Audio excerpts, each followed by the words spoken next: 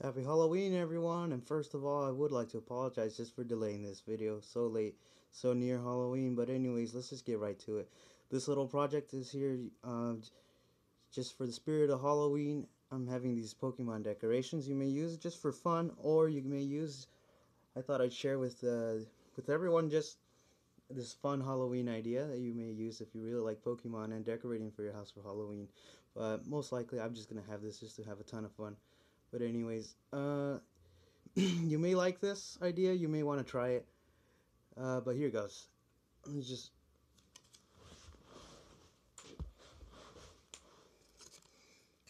you can use this to create a really nice shadow of the Pokemon here. Here you can see it in the background.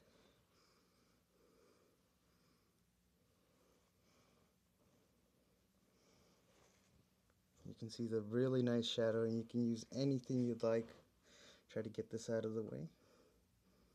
Or you can tilt it. You can zoom, you can change it around.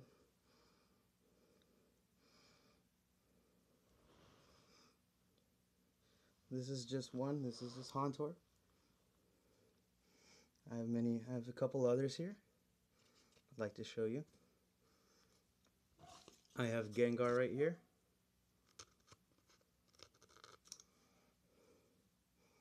You can see that right there.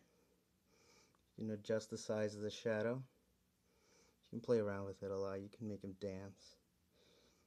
You can do many other crazy things with this. I have a couple other ghosts here. This is another very popular one from Generation 2. I know a lot of people who like right here, Miss Drevis. And here, I also got right here Sableye.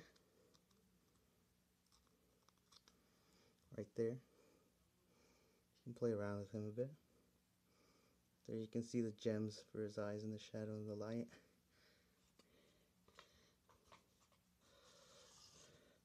I also have the begrudged toy, Bannet.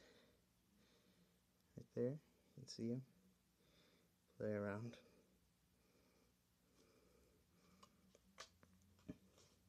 We also have the cute little ghost, who is also made out of a tree.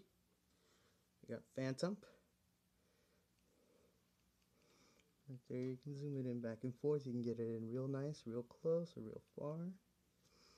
And we have the legendary ghost, Darkrai. Very popular one. Just give me a sec. Right there. Put them in further out. Now it would probably be better just to have a stand for each of these Pokemon, and it is good to have a really bright light source. The brighter the better, and you can reposition them any way you want. The closer to the light, the bigger the shadow will be. Anyways, guys, these are just a couple examples that I got for you. There's just 7 Pokemon for you. You can use to decorate this Halloween if you like. And anyways, enjoy and have a happy Halloween.